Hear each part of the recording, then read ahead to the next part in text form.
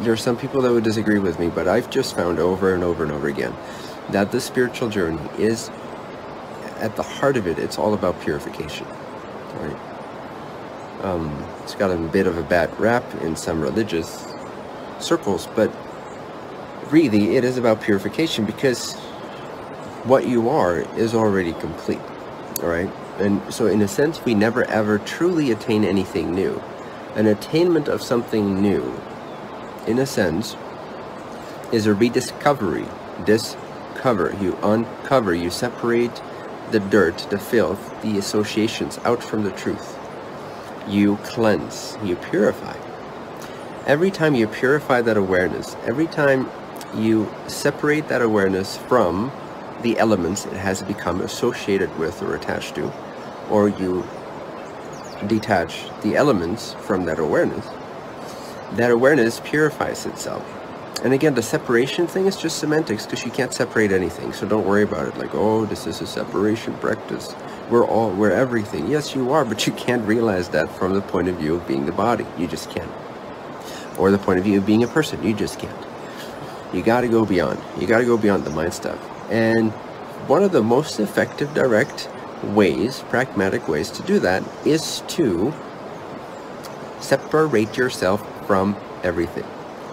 Don't make this into it's not a philosophy. It's not a philosophical stance to take towards life and the people that you meet and the jobs that you do and your duties and honors.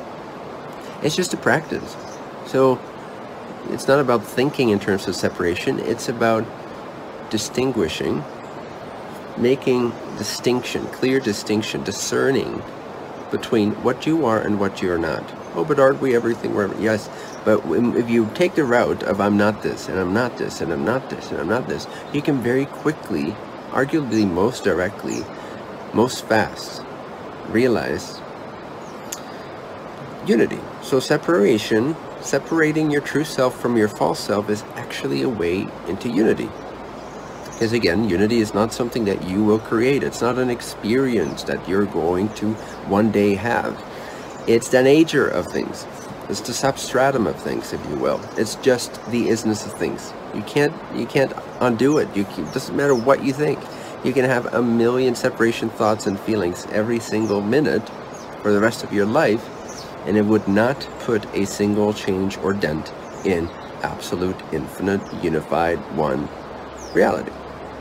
So it doesn't matter what you do, you see, in terms of spiritual practice. Like, you can't separate. So try to separate that essence, the essential primordial knowingness, that super subtle, ultimately becomes experientially, becomes subtler and subtler and subtler and subtler and subtler and subtler, and every time you think it's the subtlest, subtler. So if you keep going subtler, you continue to purify. You become subtler, you become pure. Your awareness starts to purify itself. Its lens, its filter is purifying itself, so that perception becomes more and more transparent to the nature of things as they already, always, inevitably, inescapably, changelessly are. So separate your way into unity, spiritually speaking.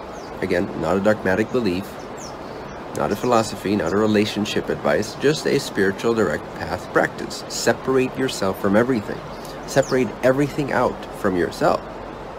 And when you hit what's left, okay, and the final stage of this, there's many sort of subtleties within the realm of awareness, within the realm of consciousness. There's many degrees of subtlety, and every time it's more spacious, it's more subtle, it's more indescribable. It has less and less to do with space and time and people and relationships and thoughts and conventional reality. The relationship to conventional reality seems to be less and less bridgeable. It's like inexpressible. It's got nothing to do with conventional ways of relating and believing in reality. This is why spiritual practice needs to be taken at your own pace, and deconstructing and separating these false elements out and making contact with those truer levels of your being, those more transparent levels, closer to the truth. Has to be done at your own pacing, but I suggest you do it. You meditate, you try this out. but it becomes less and less conventional, so you become less and less human. Actually, experientially, less and less human. Without suppressing anything, without avoiding anything, without denying anything, without not being willing to acknowledge anything, nevertheless, your knowledge of yourself, your direct experience of isness, of life, of existence, of being, of truth, becomes so refined, so subtle, that it's like two completely different worlds. Again, the separation element there, the apparent separation element. Because more and more your experience is that conventional reality doesn't really have any existence. All that's real is this state of awareness itself. And it has many states and flavors and changes and nuances and ways in which it can experience itself, and filters and subtleties and levels up to a certain point. The highest level has no levels. Ironically, it's the highest level, but it has no levels because it's the one in its most primordial, original, absolute, stateless state. And you can get there by separating yourself out in your spiritual inquiry, your meditation, your contemplation, from everything that you can perceive.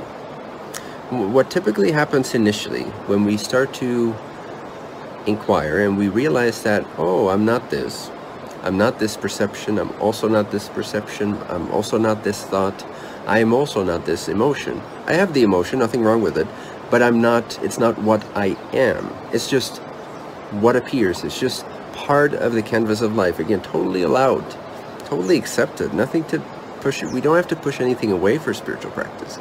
Separating yourself has nothing to do with not experiencing certain things. So you can have a raging emotional state. You can have a raging trigger come up and still separate yourself from that trigger without denying the trigger. So actually, by separating yourself from the trigger, you can allow the trigger to be as it is. So it's also a more holistic path in most ways, even though it sounds to the service-minded people like a practice of separation, like a philosophy of separation. It's not. Look beyond the service of separation, both in politics and in spiritual practice, and your thoughts and your emotions and your perceptions.